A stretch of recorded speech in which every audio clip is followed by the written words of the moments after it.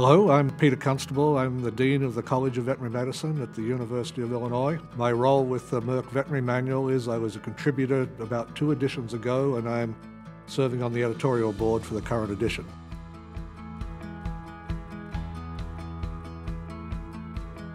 I decided to go into veterinary medicine when I was about 16. I was looking for a career that would always remain interesting and would have a number of alternative career paths to pursue as you go through different stages of your life. You're usually looking for different things that interest you. I'm board certified in both large animal internal medicine and nutrition, but having spent most of my clinical life in food animal medicine and surgery, I've also spent quite a bit of time doing surgery.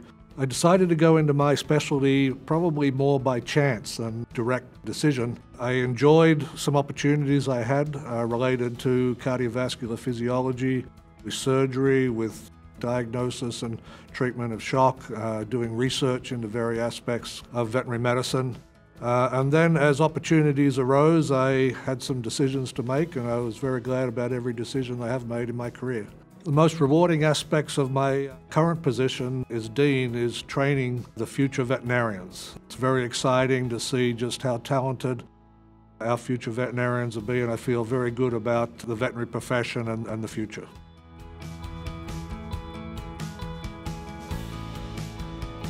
I was invited to work with the veterinary manual from Otto Radestitz and Hal Amstutz. Both of them were very, very important leaders in food animal medicine and surgery, and both played an important role on many of the early editions for the Merck Veterinary Manual. So I was very honored when both of them suggested that I play a greater role in contributing to the Merck Veterinary Manual.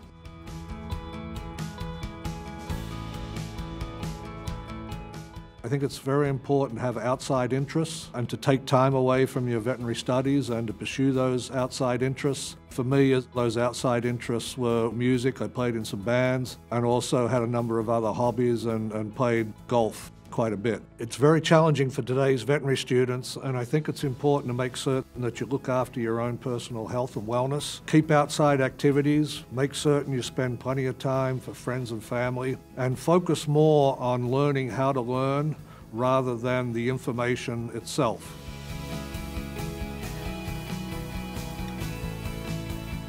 As far as a career path, I think it's important to keep yourself open for a lot of different opportunities. And if there is something that looks interesting in there, go for it. I went to England to practice because, being an Australian citizen, I had the option to work in the United Kingdom when I was 26 years or under. And I always wanted to work in a practice similar to James Herriot, which is a very mixed animal type practice where you have lambs come into the waiting room for you to look at, and you might get called out to look at a sick cow or a horse, and dogs and cats. It was very much a practice that I went to was very much like James Herriot, and I very much enjoyed the year in England.